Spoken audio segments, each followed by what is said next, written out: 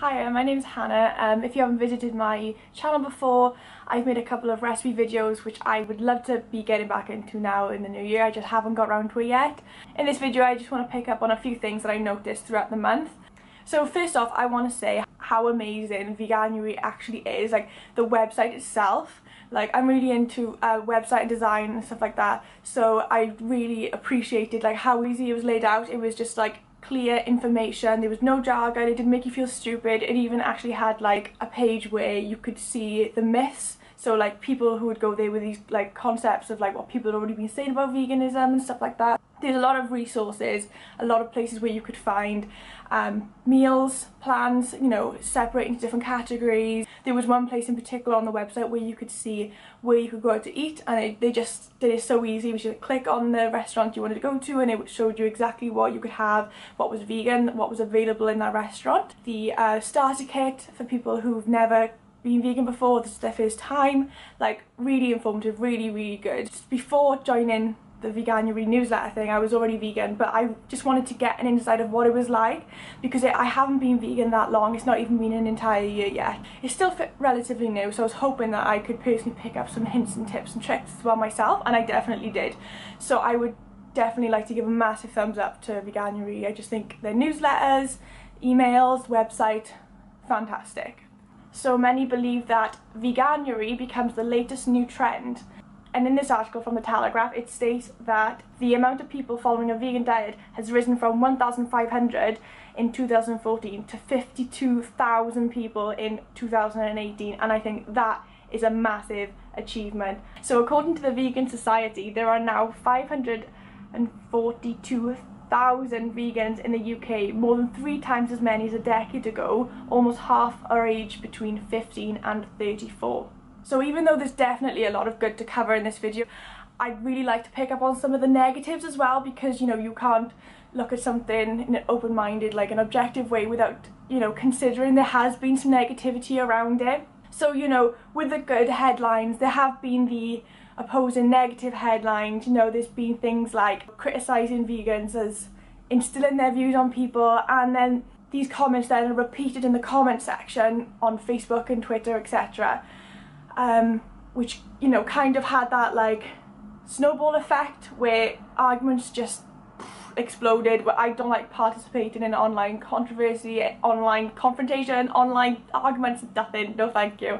I'd rather have a discussion face to face where, you know, people's expressions and people's views are much more clearly through body language, not just through words that people can interpret in the complete wrong way, which definitely happens like on these comment sections. So one of the headlines this Veganuary was a school that had pigs because they wanted to teach the children from farm to fork, you know, where the food comes from. But obviously there was a lot of negativity and complaints from the parents asking for the pigs to be given to a sanctuary rather to be sent to slaughter.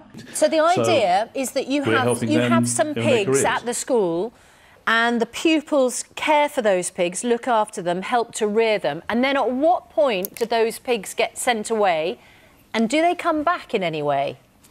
They're sent away after about 6 months, and yes, well, they come back as meat products, yes, which are served in the school kitchen and served and sold through the school and through local community butcher shops. And then this created some like massive media outburst where a petition was happening, you know, even Piers Morgan was having his views. So for example, Piers Morgan clashes with vegan who backed petition to stop school rearing pigs. On Tuesday the 23rd of January, Good Morning Britain, Piers and co-host Susan Reid spoke to the head teacher of Priestland School, which received the petition calling it to stop rearing pigs for meat.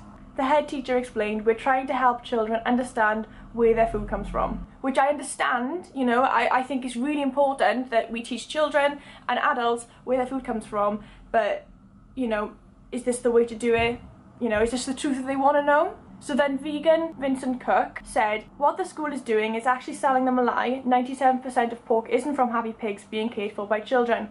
It's in, not even in farms, it's in buildings, in factories, where those pigs will never see daylight. So basically he's contradicting the fact that the school is trying to say that we're trying to teach them about what really happens, because that isn't actually what happens in the real world. They're not happy pigs, you know, this doesn't actually happen. It's not all, you know, rainbows, and it's not like that. And then this is where Piers Morgan comes in and said, no one's forcing the will of the meat eaters onto you and your family, but you want to instill your views onto everyone else.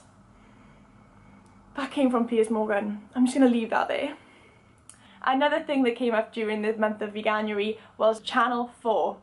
And I want to know what you think. Do you think this is an insult or a joke? So basically on Countdown, when they were doing the scrambling of the words, and then the professional or whatever she is, she said... there is a US slang term for a foolish or contemptible person or toilet paper, and that's arse wipe. Channel 4 decided to put on their Instagram page a meme where it said, when your friend decides they want to go vegan, and then, you know, the word. Now that's my humour, like I think that's like funny. I didn't take it as an insult because, you know, I don't know why, that stuff makes me laugh.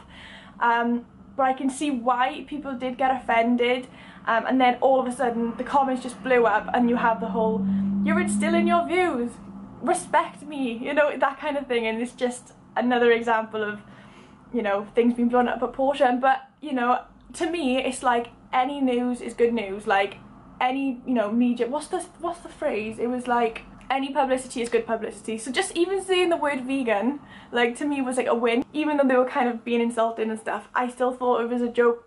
But then, you know, I don't know, what do you think? Do you think that was insulting? Were you offended? Did you see it? Or like, if this is new information to you, like, what was your initial response? But yeah, but I think that is enough about the negativity. But there was definitely plenty of good things to talk about. So one thing I did notice was the vegan ranges in supermarkets just like exploded. It was like there was new products, there was new milks, there was new fake meats, there was new this, new that.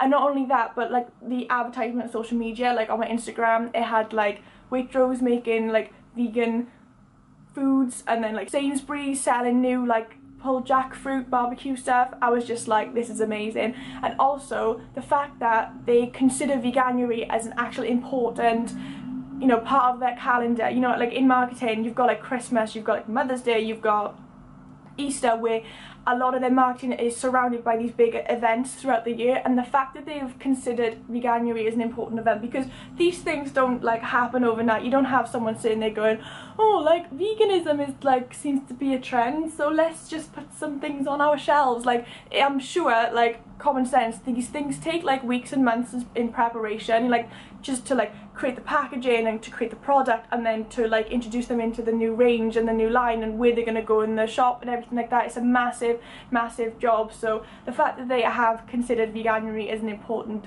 marketing calendar month thing is a real big win.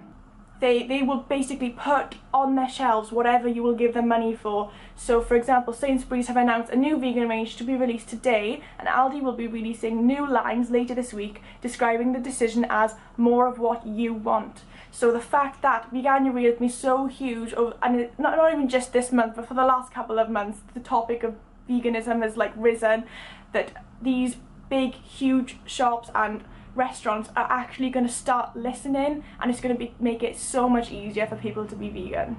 And then lastly, to finish off, something I've noticed which has been really nice is the amount of support people have been getting who have been doing Veganuary, the amount of support they've been getting on Facebook groups. So I'm a member of Vegans UK. It's like my favourite thing to do when I'm like bored. I just like browse through, people putting on like really cool stuff, what they've been eating, questions they've been having, just like quite nice debates and stuff like that. And what I've noticed is that every time somebody has commented saying, I'm doing Veganuary, this is, you know, my experience so far, this is what I've been doing, this is what I've noticed, they've had like so many likes. And then when I was scrolling through there last night, which was the last day of January, I saw so many statuses saying, just because Veganuary is finishing doesn't mean this journey is going to end. I'm going to keep going, I'm going to continue. And like, there was just so many positive statuses where they were like, I'm never looking back, this is the way forward to me, this is the way I want to live now.